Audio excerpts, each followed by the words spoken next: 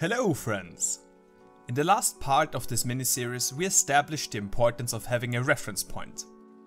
We chose the tail of the T-Rex to be that reference point and implemented a scanner function to find it. Today we will implement functions which will make our prehistoric friends jump and dodge. We will also create a function which will update our bitmap, and we will do some optimization to deal with the increasing speed of the game. But you know what I like a lot more than materialistic things? Knowledge. That's a hacking group we've been reporting on that's claimed responsibility for recent attacks.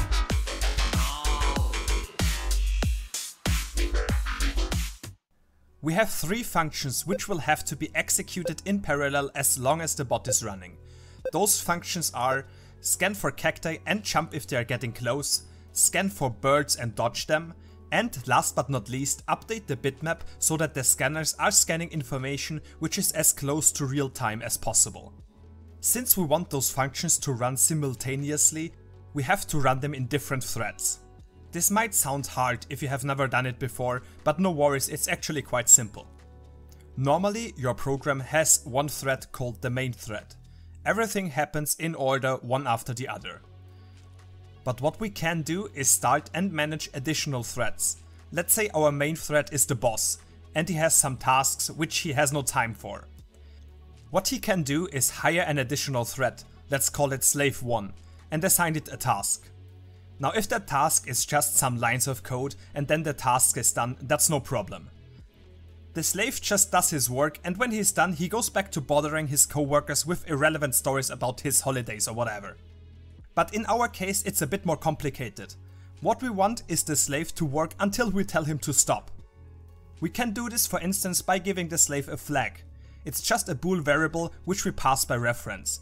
As long as the value is true, the slave has to work.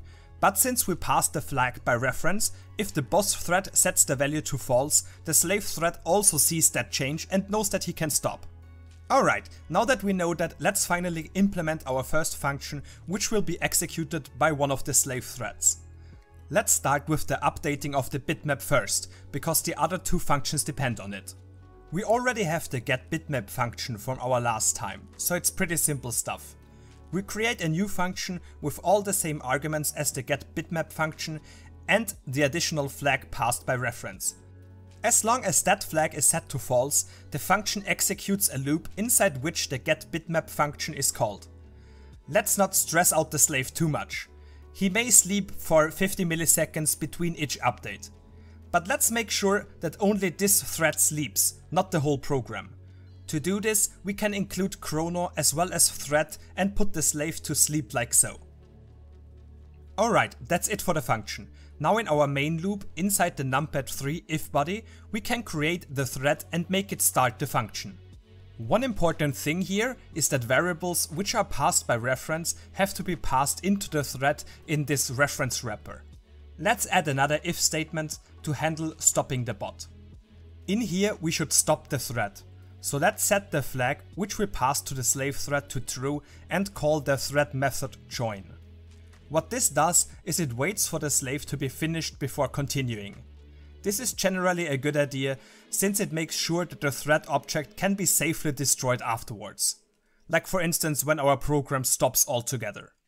Alright, on to the next function, which is scanning for cacti and jumping. The way I went about this is scanning for the color of the cactus on a line somewhere to the right of the T-Rex. As we hopefully all know, a line can be defined by 2 points, the start and the end point. So let's create those 2 points. Finding the values for those points was a lot of trial and error, but here they are. And of course the coordinates of those 2 points are relative to the tail of the T-Rex. Now let's create the function. Arguments are the exit flag, our reference point which is the tail, the 2 points defining the line, the color of the cactus and a reference to our bitmap. Inside this function we again have a while loop which runs until the exit flag is true. And inside that a for loop which goes through the points on the line.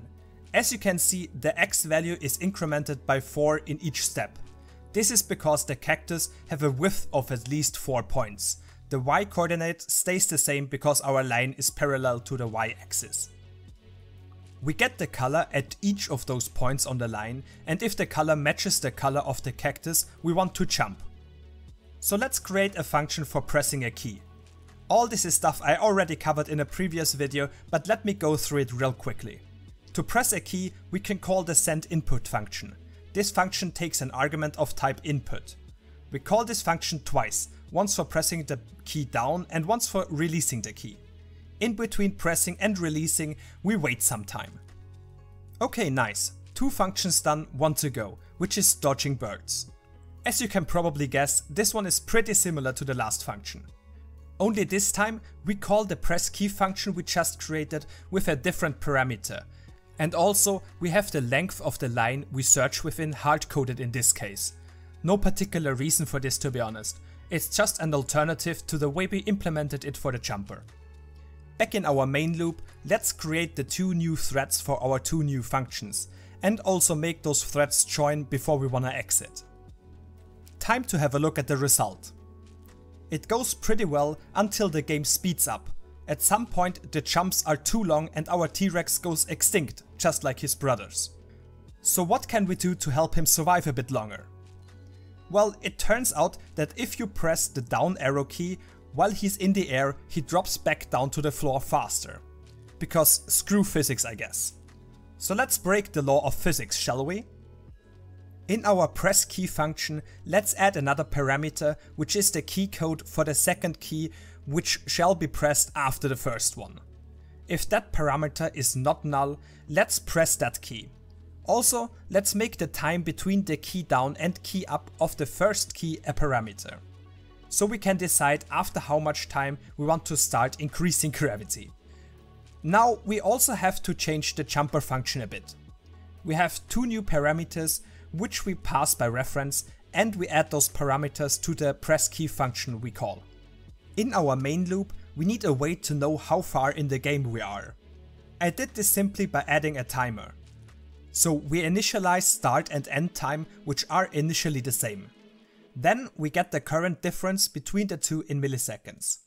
Whenever that time becomes larger than 10,000, there are quite a few things to do. Why every 10 seconds? Because this is how long it roughly takes to gain 100 points in the game, and the game speed increases. First up, we want to have a counter for how often this happens. Then we want to change the location of the line where we are searching for the cacti and birds. A bit to the right, to kind of compensate for the speed up. And of course, we want to reset the timer. After 3 counter increases, meaning after 30 seconds, we want to start increasing gravity by pressing the down key after jumping. After 9 speed ups, we want to decrease the amount of time before we start pressing the down key. And the same after 11 speed ups.